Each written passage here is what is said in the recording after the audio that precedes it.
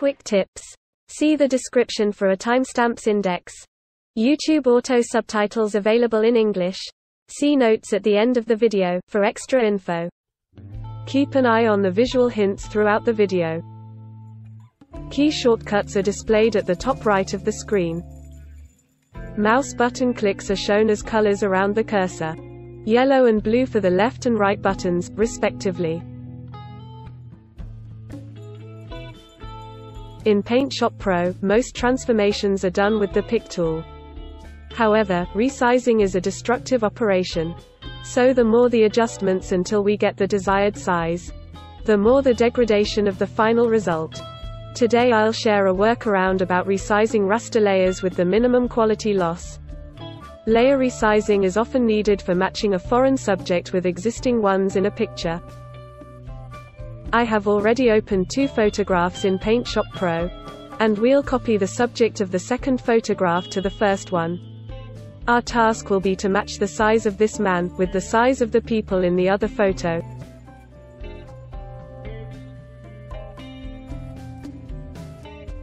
To save us time, I've also isolated the subject as a separate layer. An easy way to copy the layer is to drag it with the mouse from the layers palette into the other photo. Like so.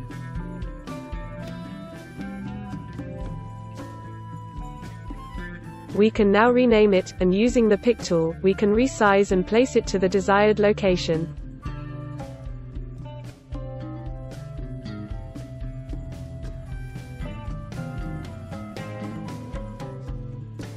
I'm using the mouse wheel to zoom in and out during the process.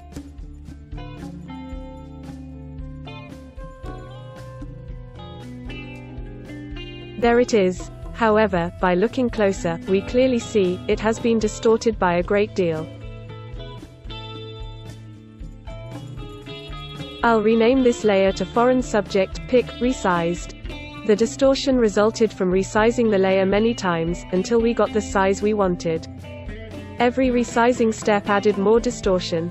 With the workaround, we resize the layer just once. First, let me turn off the Tab Documents mode. It's a bit easier working with floating windows for this one. Next, I'll drag the resized layer on the workspace to get a copy of it as a new image. I only want to check the layer's dimensions. They are shown in the image information and in the image resize dialogues. I use image resize because I find its shortcut easier. Shift and S instead of Shift and I. Take a note of the dimensions, 137 pixels wide. Then cancel the dialog and close the temporary image. Now, switch to the second image, and drag on the workspace the original layer of the subject. Once again, a copy will be created as a new image. Resize it to the dimensions of the distorted layer in the first photograph. Feel free to experiment with the resampling algorithm. Usually, Smart Resize gives the best results. If Keep Lock Aspect Ratio is checked, you only need to type 137 in the width field, and the height will be calculated automatically. We can now copy it to the first photo as a new layer. Give it a name, and close the temporary image.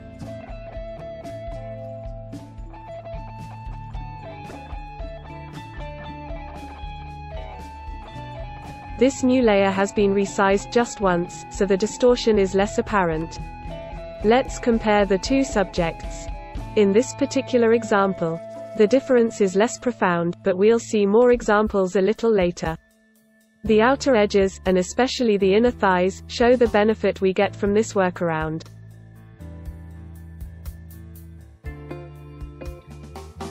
We should now replace the more distorted subject with this, better one. We are going to use the Object Align menu. First we need to select the two layers to be aligned, in a specific order. The old layer must be selected first. Select the layers with the mouse, holding down the Control key at the same time. Next, open the Object menu and select Align Vertical Center.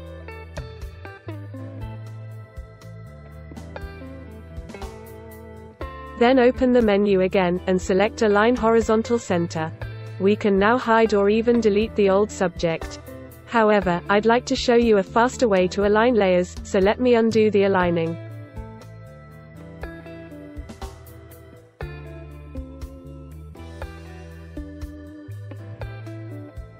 Let me select the two layers again.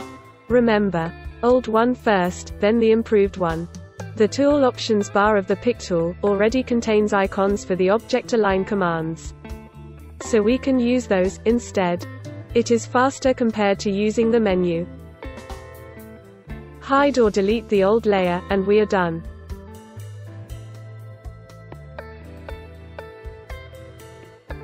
The benefit of the workaround becomes more apparent when we work with small images, like this icon. It is only 78 pixels wide and 82 pixels high.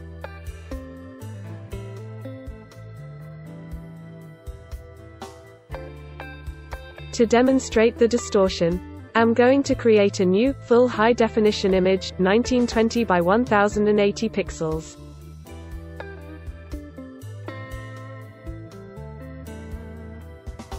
Then I will copy the icon as a new layer. And I'll start resizing and repositioning it several times, using the Pick tool. Enlarging a picture beyond its original dimensions causes more distortions compared to shrinking. I'm doing both here.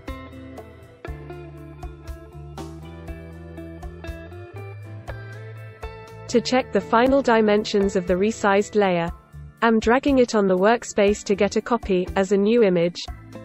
I then open the image size dialog. It is 843 pixels wide. I cancel the dialog, and close the temporary image.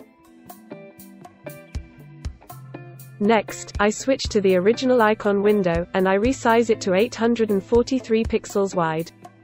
I'm using Smart Resize for resampling. And I also leave Lock Aspect Ratio checked, so the height gets auto-calculated. I can now drag it to the main image as a new layer and rename it. Time to align the two layers, so we can compare them directly. I select them both with the mouse, holding down the Control key at the same time. The old layer must be selected first. Then on the Pick tool option bar, use the Align Vertical Center and Align Horizontal Center icons. Done. Let me now zoom the window to 100%, so we can compare the two layers.